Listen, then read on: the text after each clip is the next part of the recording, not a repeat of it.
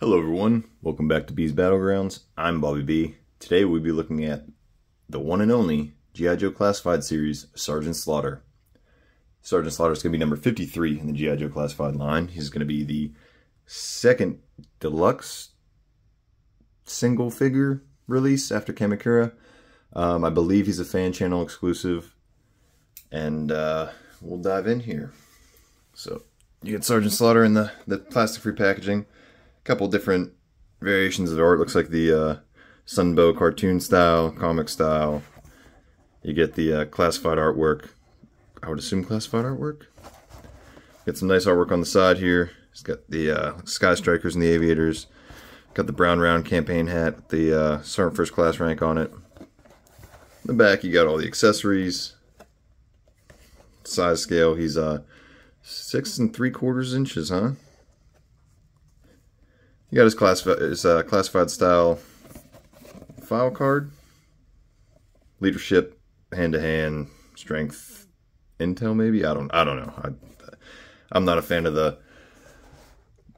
thing. I look forward to them trying to figure out that that scan and go kind of file card system they've been mentioning in the past. Hopefully they get that figured out and they work with that. So let's dive into the figure here.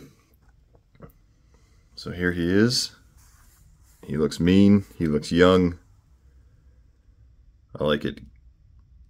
He's got the heavy artillery roadblock torso.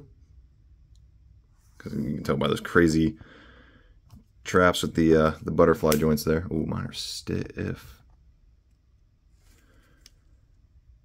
Everything on him is pretty good, minus his feet. His feet feel really loose. But we got some new pinless legs we haven't seen yet in the line that I can tell. And some new boots.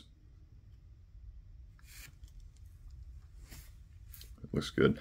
He's got the belt piece. Well, it's not a belt piece. It's actually molded into the waist. It actually looks pretty good. Great paint apps on those belt loops. I'm glad that's not a separate piece because that thing would be like all the way up here. It'd be all over the place. Compare him here to Heavy Artillery Roadblock, since they're the same. Heavy Artillery Roadblock still has a little bit of height on him, not too much, but again, different legs, new legs. And we get fists. Besides Cobra Commander, this is the first set of fists we got. So first bearskin fists. There he is. If I can get him to stand for you, like I said, his then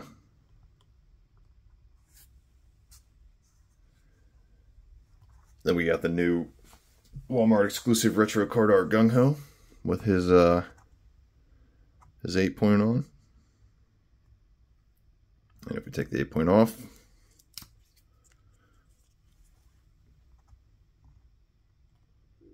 it's about the same maybe. And we got Classified Series Tiger Force Duke, who is short compared to him. I don't remember how tall he was in the comics. Cartoon, to be honest. But moving forward with Sergeant Slaughter, I'm not a huge Slaughter fan, just because he's like Superman. You know, he can't get... he gets captured, he gets beat up, sure, but he always escapes. I mean, the hero always does, I got it. But he's, like, unstoppable, in a sense, and just, that never really sat well with me. Here's the Valiverse V2 Sergeant Slaughter. Definitely a height difference there. Sergeant Slaughter is basically a bunch of rehash of the Series 1 figures. I think it's like the Carrack body, a new head, and stuff.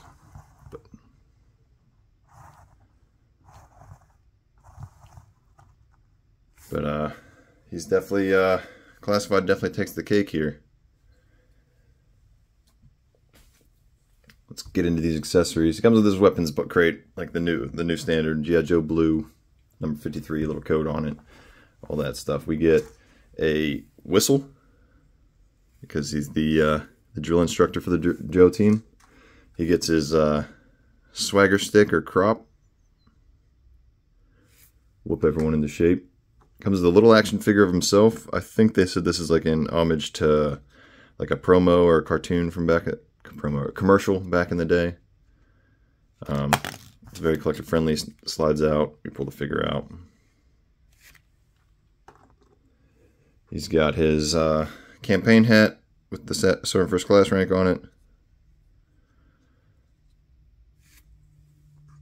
He's got his aviator glasses.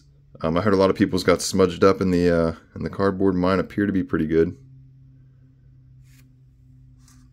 He's got the Cobra Officer AK. The only difference is that the pistol grip is brown compared to the black pistol grip we saw with the officer's release. Then with that we get one magazine. If I can get it in.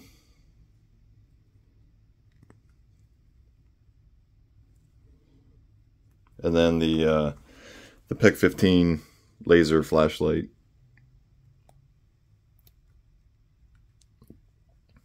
It goes into the barrel area. There it goes. It's got the port for the blast effects like we've been seeing with a lot of the modern, newer weapons. And then let's get into the exciting part. We got some extra hands. So we get 2 pistol grip hands. Well, I guess trigger hands, gripping hands. We get 2 wrestling grabbing hands. I wish that Mindbender would have came with a pair of these in all black. Maybe the next Cobra Commander will, so they can laugh maniacally. And 2 pointer finger hands. And then mine came with the fists already on him. Hands are definitely something that add a lot to play value, pose value, all that stuff. I hope we see more hands. However, I don't think that a $9 price hike is justified for a couple extra hands. But there he is with everything on.